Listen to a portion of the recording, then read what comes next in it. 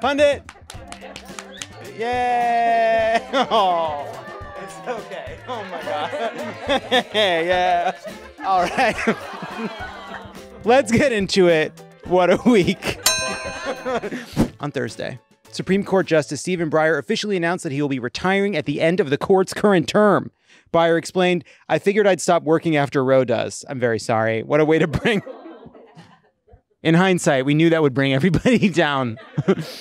During Breyer's announcement event, President Biden promised to stand by his pledge to nominate a black woman to the Supreme Court. The announcement, of course, inspired speculation about which black woman could potentially fill Breyer's shoes. Personally, I'm hoping for Kamala Harris because while I like the Constitution, I love the drama. To anyone from the K-Hive listening, I don't know what you want me to be for in this specific instance, but I am for that. Of course, conservatives are already working themselves into a frenzy over Biden's pick, who, again, he has not named. Tweeted Missouri Senator Josh Hawley, if he chooses to nominate a left-wing activist who will bless his campaign against parents, his abuse of the FBI, his refusal to enforce our immigration laws, and his lawless vaccine mandates, expect a major battle in the Senate. If you're not familiar with Biden's campaign against parents, do your own research. I, for one, find it pretty troubling that both of Biden's parents just so happen to be dead. Meanwhile, the Supreme Court agreed on Monday to hear cases challenging affirmative action at Harvard and UNC, potentially endangering programs designed to foster a racially diverse student body. We don't know where this will go, but Justice Roberts recently tweeted, "Bring back the old Gossip Girl," so it's not a great sign. At a Washington, D.C. rally, Robert F. Kennedy Jr. gave an unhinged rant comparing vaccine mandates unfavorably to Nazi Germany. You can hide in an attic like Anne Frank did.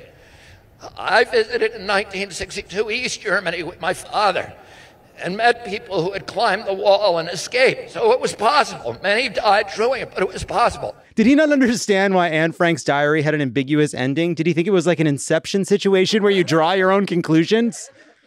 Afterwards, RFK Jr.'s wife, Curb Your Enthusiasm star Cheryl Hines, took to Twitter to distance herself from her husband's comments, while at the same time informing everyone that they are married. I'm sure people knew. I was not one of them. That was new. Love is fascinating. Can't change your conception. You can know she's married to RFK Jr., but still in your heart, she is married to Larry David. You know? It's not changeable. Said Cheryl Hines, "My husband's opinions are not a reflection of my own. While we love each other, we differ on many current issues." And then she went further saying, "The atrocities that millions endured during the Holocaust should never be compared to anyone or anything except how he fucks." No, she didn't. That was a tough one too. Some toughies in here. Some hard ones to get through. I do regret that. It's a terrible thing to say. Anyway, after Cheryl decided to roast her dumb husband on Twitter like she's a politician who needs to put out a public statement, everyone told her to divorce him, which was very annoying. And then RFK Jr. apologized for his comments. So why put out a statement of your own first? These are such bad decisions. But when your emergency contact is the worst Kennedy, maybe you don't have the best judgment. He apologized for his Holocaust comments. His opinions are monstrous. He is a terrible person. Like, his metaphors don't, like, oh, the metaphor was unacceptable. The metaphor, you're killing people. Sarah Palin's COVID diagnosis will delay the start of her defamation trial against the Times. The judge announced it, said she is, of course, unvaccinated. What a stupid son of a bitch. Just that's... We're going to start using that Biden clip like a morning zoo radio show. We're going to also try to we're considering having that and a Boing. It's the Biden button. Brian, hit that Biden button. What a stupid son of a bitch.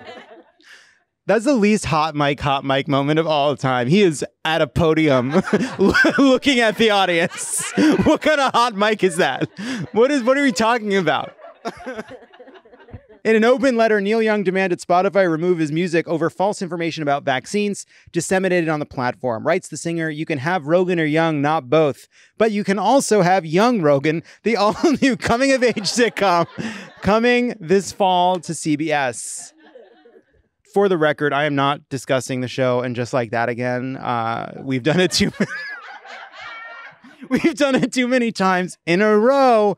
But because we did talk about it, Jossie Kaufman, one of our writers, started watching Sex and the City from the very beginning. And while unfortunately we're unable to have a conversation about it, Jossie is here right now. Jossie, please join us for one moment. Jossie is here for one reason and one reason only. Hi, Jossie. Hello. I understand you've perfected a certain impression of Miranda's schlubby husband, a man named Steve. Yeah, so I'm part of the Steve Hive, and I did bring a prop for the podcast. Those are glasses. She's putting on glasses. She is becoming Steve. Okay, becoming Steve. Miranda! Miranda, I'm doing it. I'm starting the bar. Yes!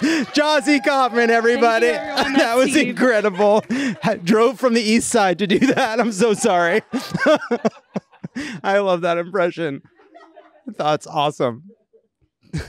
Poor Steve. Daniel Craig did a Variety Actors on Actors interview with Javier Bardem, unaware his forehead was bleeding, the result of a collision with his ring light. Christ, I didn't even look at it. So they've sent me this wonderful ring flash, which I've set up with an iPad in the middle of it. And I went like this, like that, and it just fell on my head just before. A couple points about this. All right, first the joke. The name's Bean, Mr. Bean. All right, now that that's out of the way. 2 points about this. One, the way actors talk to each other is disgusting, and they have a tone with each other that is vulgar and horrible and obscene and shouldn't be allowed. Second, did you catch that when he said he doesn't look at himself in the mirror? Pundit has stolen a sandwich. She's so good at the top. Come on. All right. It's fine. The point is, did you catch the part where Daniel Craig said he didn't look in the mirror before sitting down for an interview? That is so handsome. Like, doesn't look in the mirror, didn't check himself before sitting down for the fucking interview. He was bleeding from the head. I thought that was cool.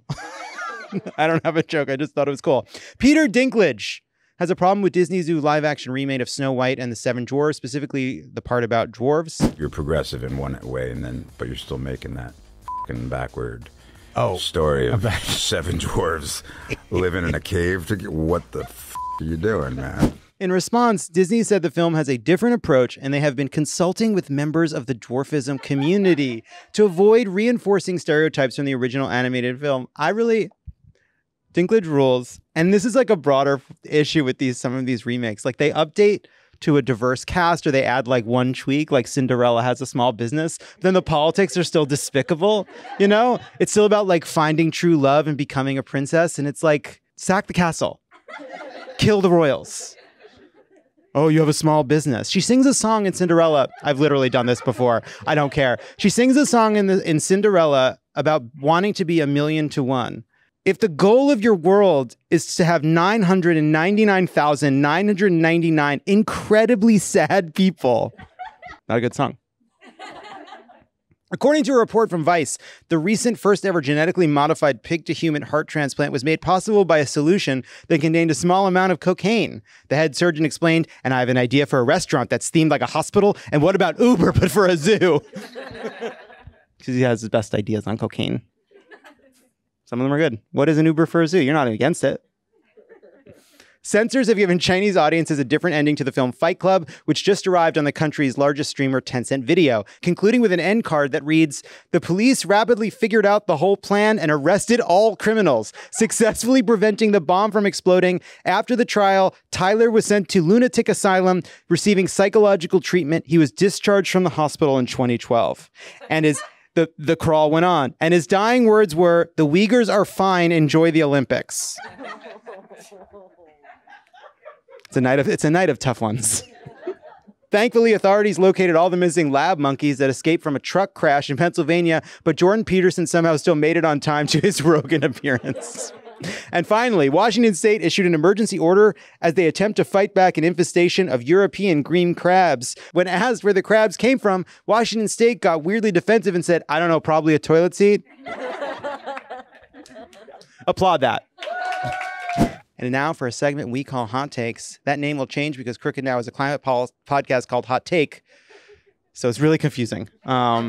So it's funny because I could claim that this occurred to us in the moment, but it's on the card, which means we knew we had to change the name, and none of us did it. Here's how the artist formerly known as Hot Takes works. Each of us will have 1 minute to defend a take we've never seen before. We'll all go twice, and we each get one skip. But be aware, if you skip, you're stuck with what you get. You have 1 minute to try your best to do your best actual defense of whatever pops up on screen. Are you ready, Lindsay? Oh, yeah. Are you ready, River? I'm ready. Are you ready, Brenda? I'm ready, yes. All right, let's see our first hot take. Elden Ring on PS5 comes out in February, but I'm way, way, way more excited about Kirby and the Forgotten Land coming to Switch in March by me. Okay. That's my take, okay? That obviously, famously, that is my take. I am much more excited for anything involving a pink blow-up kind of marshmallow bird that is the cheapest, cheesiest, easiest character to play in Smash Brothers. I think it's cool that Smash Brothers is a game that makes absolutely no sense. The buttons do different things when you hit them. But if you want to win, you can just press the win button by choosing the marshmallow named Kirby, because that marshmallow floats in a game that is 100% about gravity and has the ability to suck in other players and kill them, which is, I think, an advantage. And so my assumption is that Kirby is a character that exists for people that are pretty stressed in like life, you know, pandemic, the news, all those things get you down. So why play an exciting, riveting, artistic game like Elden Ring from some of the best creative minds in the history of video games that literally changed the form when you can be a pink marshmallow running around? That's it. Hot take. It was a hot take. That was a hot take. I feel embarrassed. I was lost. I stand by that. I agree with you.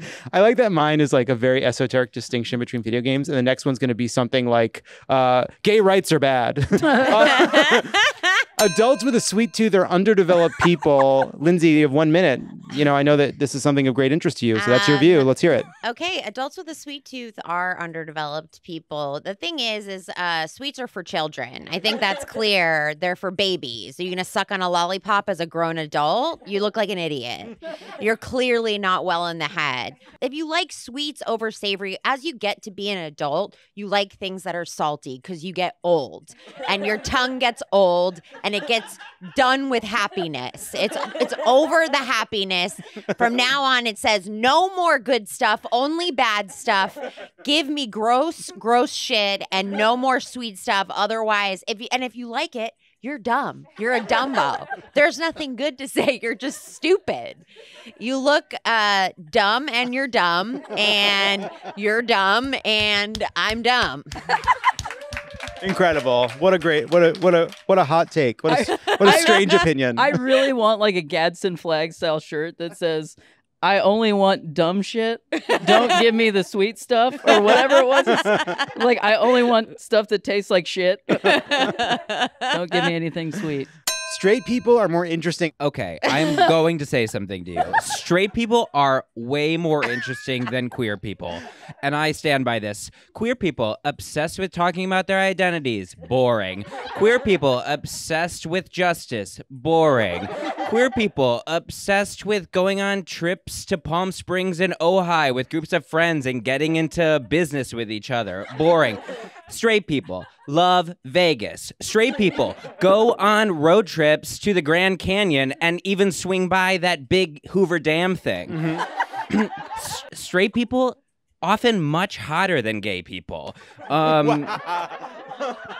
Straight women, beautiful at their makeup skills. Way better than stupid-ass drag queens. Drag queens, you look like clowns. Straight men who wear makeup called warrior mud, so cool. Gay men who wear warrior mud, you're trying too hard. Wow. Awesome. Fantastic. Giving us a lot to think about. Next up, Ohio is easily our worst state. Oh, River. my God. Take it away. Wow. Well, Ohio is easily our worst state, mainly because it borders Pennsylvania and Indiana. Have you ever had a shit sandwich? That's Ohio. Its biggest cities are Cleveland, yikes, Columbus, what the shit. That guy found something that people were already on. And Cincinnati? Cincinnati's biggest claim to fame is spaghetti with chili on it. Literally say Cincinnati to any person from Cincinnati, and that is what they bring up. Wet spaghetti in a bowl with chili on it. That is an abomination. Ohio is easily our worst state. It's lake caught on fire. No, I'm sorry. It was the river, which is a cleaner thing. It caught on a body of water. We were all upset about the ocean being on fire, but Ohio did it first. Way to go. I think that chili spaghetti sounds pretty good. I'm just going to admit it. Pool owners are morally virtuous?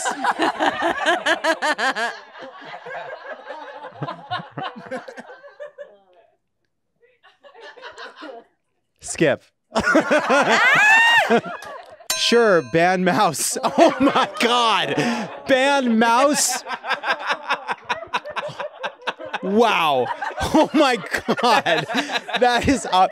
Sorry, I'm a bit overwhelmed because I've, of course, always believed that we should ban the graphic comic that tells the story of a small mouse experiencing the Shoah where the Nazis are cats. I think when a school in Tennessee says, no, can't teach this to our children, there's a bad word in it, I think that makes a lot of sense.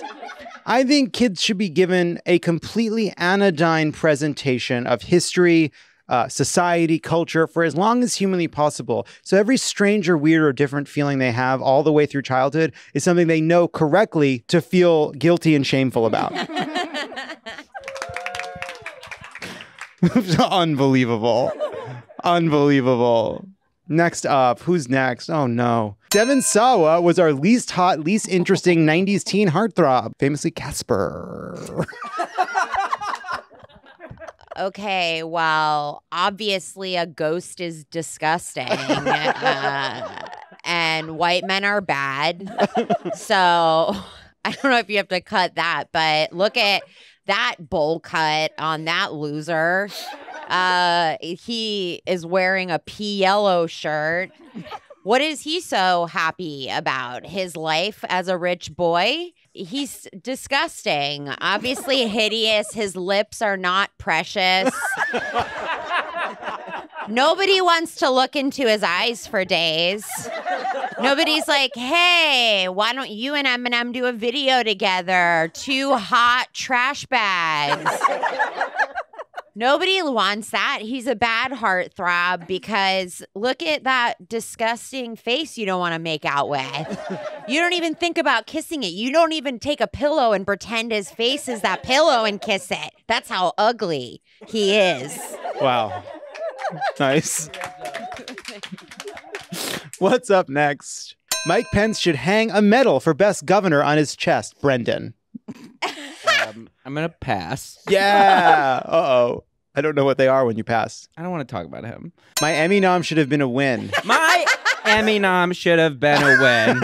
And I'll tell you why. First off, yes, it wasn't a real Emmy nomination. It was for the short form category, which is a much smaller category, which my representatives at UTA and Mosaic Media Company said made it more likely that I would win. However, I lost to J.B. Smoove.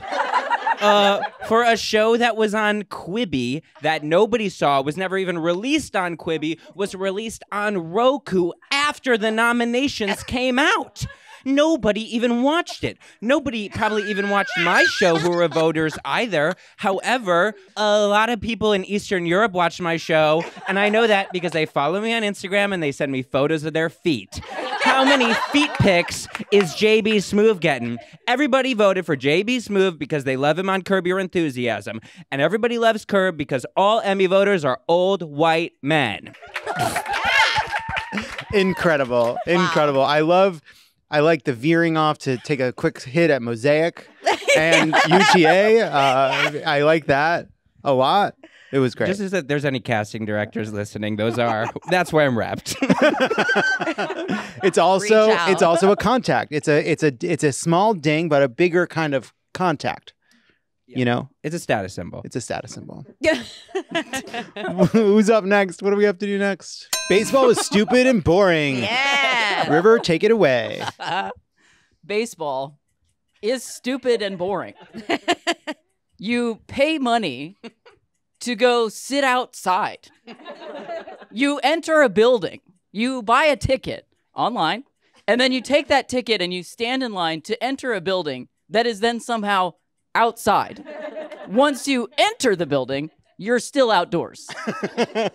Whenever you want to eat, they throw the food at you. Which, no thanks. Hand me my nuts, please. It's only played. A minute's a long time. I know it is, yes. Just trying to figure out what base to go to. It's only played by people who wear long pants with belts. It's so slow and boring. You can wear accessories. It's not going to hurt you because nothing's happening. They wear hats to shield their eyes from the sun, but they play at night. Nobody likes baseball. Nobody likes baseball. And that is a very, very scorching edition of Hot Takes. Thank you to Brendan. Thank you, River. Thank you, Lindsay.